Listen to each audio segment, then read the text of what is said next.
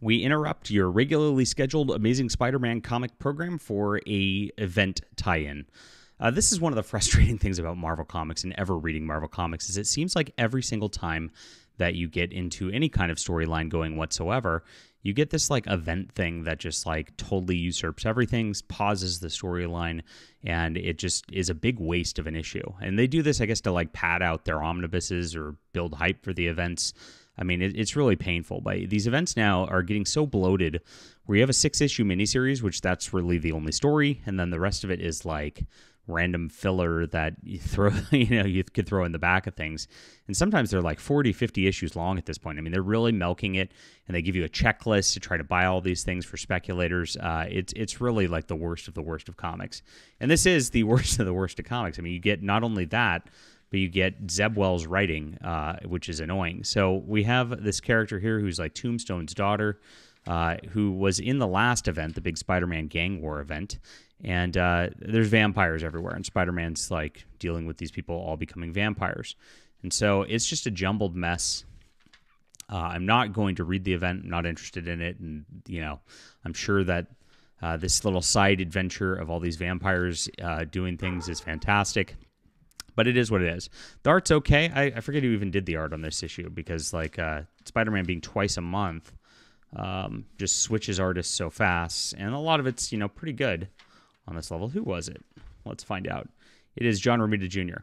Now, I didn't like John Romita Jr.'s stuff in the last event he did, the Spider event, but this actually looks pretty good. I don't know if he spent a little more time on this time than last time, but he seems to have his figures being a little less boxy, a little more detailed, and a little less, unfamiliar. I'd say more consistent than it was the last time he did one of these runs. Maybe he got a little break in between Spider issues here and, did a little better of a job. I don't know. But this looks pretty good this time. And so it works out pretty well on that level. It's just a vampire story. Now, Spider-Man gets mad at, like, one of the guys with him for killing a vampire. It's insane to me. He's like, oh, we could have saved him somehow. It's the stupid thing that makes no sense superheroes wise. And then this gets continued in Amazing Spider-Man Blood Hunt. So not only are they doing a tie-in issue in the Amazing Spider-Man, which stopped the storyline of the Ben Reilly and the Queen Goblin, which was going on, which I didn't like that storyline anyway, don't get me wrong. But then this gets continued in its own side issue. What a mess. And this is what makes it hard to read Marvel Comics on this level. I mean, the editorial really should stop this nonsense. It's terrible.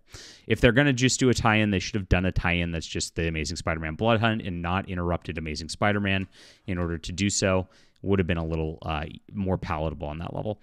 But this did not make me interested in reading the event at all. It sounds like vampires have taken over New York and done everything. Yay, okay.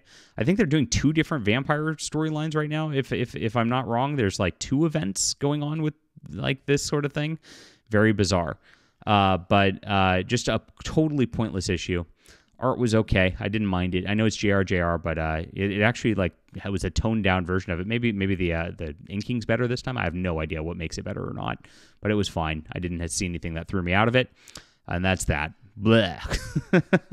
It's tough reading Amazing Spider-Man. It really is. This is like a 5 out of 10, and that's it. Leave a comment down below with what you think about this. Hit the like and subscribe button. We'll be back soon.